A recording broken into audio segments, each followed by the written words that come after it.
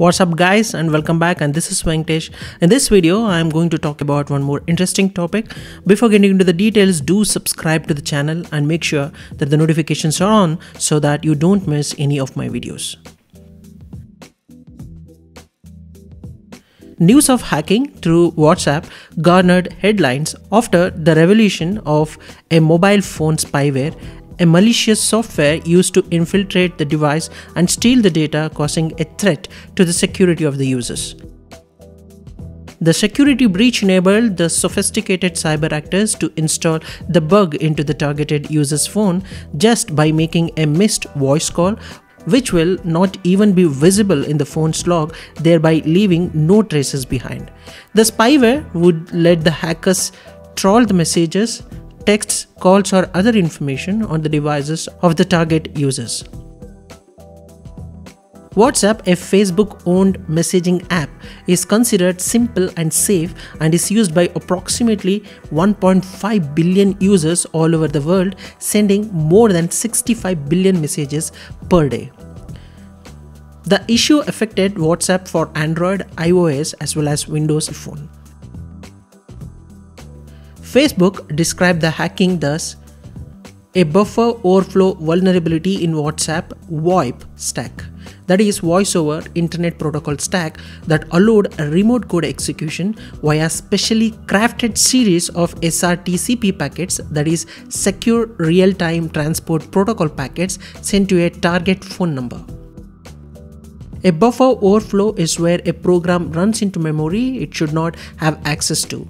It overflows the memory it should have and hence has access to memory in which malicious code can potentially be run. If you are able to pass some code through the app, you can run your own code in that area.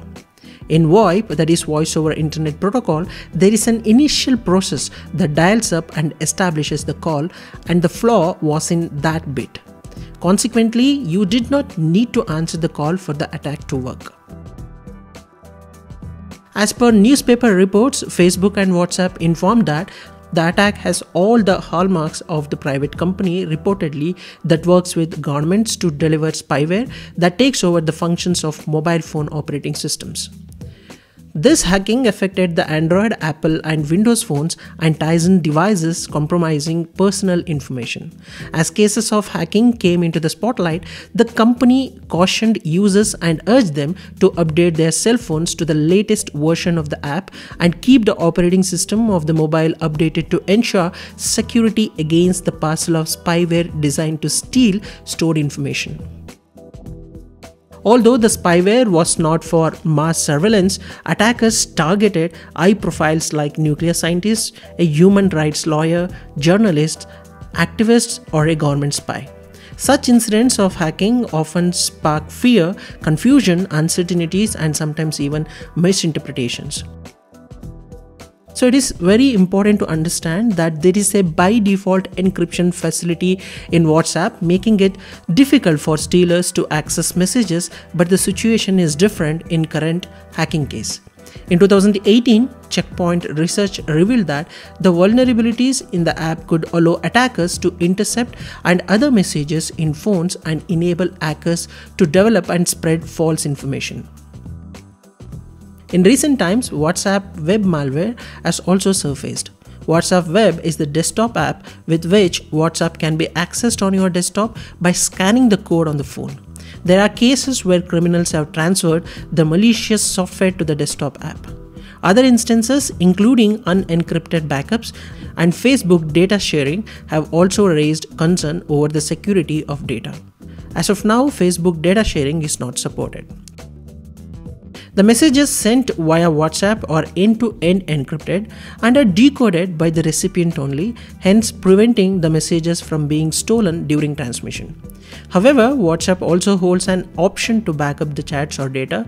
However, this is not shielded by end-to-end encryption and so may give advantage to criminals to peep into the older chats if they break into the cloud storage account. Cyber attackers have various reasons for trying to sneaking past security systems. Some do it as a challenge, others for data, some for popularity, and some for sharpening their programming abilities. In most instances, when breaches are encountered, they are swiftly patched up.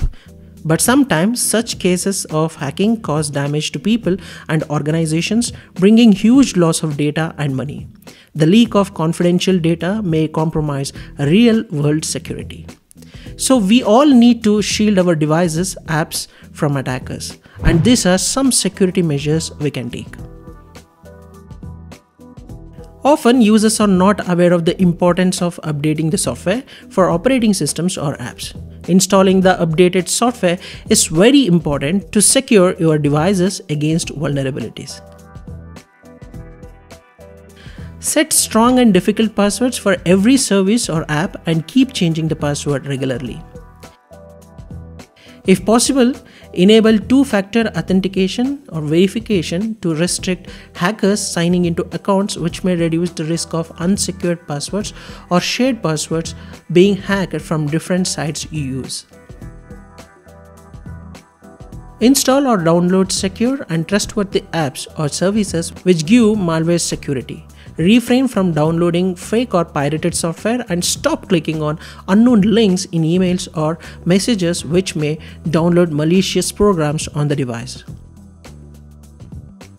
Keep deleting the browser's history and clean the memory of your device regularly because the web browsers like Chrome, Firefox keep records of the sites visited for some time, which may enable attackers to steal the details of online activities.